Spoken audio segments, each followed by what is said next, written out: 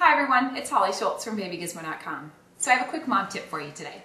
Saturday afternoon we went to the movies. We went to see Hotel Transylvania. It's kind of an older movie. It was out last month, but we decided to take all 3 kids. So it's my gang of 5 at the movie theater.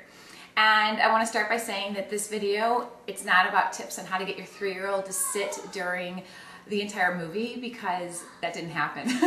Like, we had to take him to the bathroom like 6 times. It was ridiculous. So what I did learn is that he is still too young, I think, to go to the movies. He just can't make it. An hour and a half, he doesn't have the patience for it. So, but that's not what this video is about. The video is about this tip that this thing we do every time we go to the movies, and I think it's really smart. And I was at the theater today and I was like, hey, I think you guys could like benefit from this tip. Okay, so whole movie experience involves popcorn with us. My kids love it. That's kind of part of the whole going to the movies. And going to the movies, it cost us $30 today to take 5 of us, you know, and that's a daytime rate.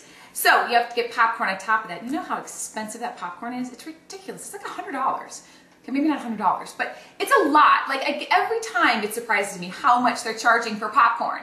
So, but we have to get it. It's just part of the thing. So here is what I have. This is the large bag of popcorn. So I just brought the bag home to show you. This is the largest size you can get. Now, it's refillable. They don't even give you the tubs anymore at my theater. So you get this bag. Now, it's a flimsy bag, and the bag cost $8, and if you went it with a soda, it was like $13.75. So, you know, I don't want to buy a lot of $8 bags, right? And since it's refillable, here's what I do.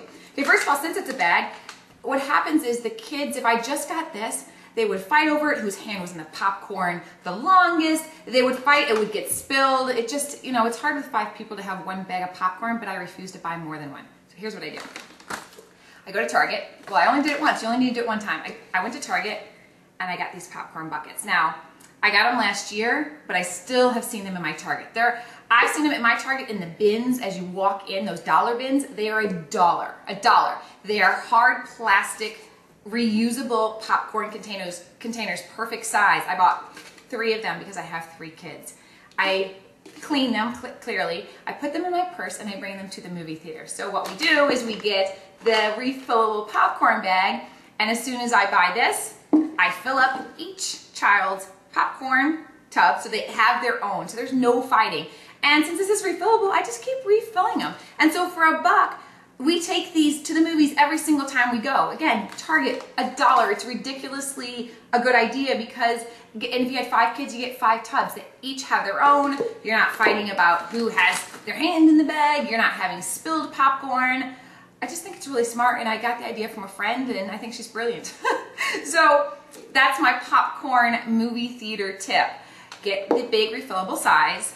Go to Target before and get the popcorn containers. They're a perfect size for your kids.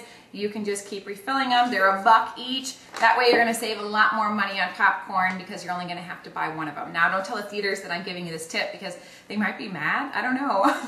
But you know what? This is crazy for $8. Come on, $8 for this little bag, not even a bucket anymore. So you know what? They forced me to do it. They forced me to get these little tubs, and they forced me to tell you about it. So there you go. So that's my tip for going to the movies with kids. Get the tubs from Target, and it's gonna cost you less. So there you go. I'm Holly Schultz. Hey, leave me a comment. Tell me, hey, do you do this? Do you think it's a good idea? Do you think it's kind of cheating the system? I don't know. It might be, but I'm okay with it. So leave me a comment. Let me know what you think, and I will talk to you guys next time. Bye.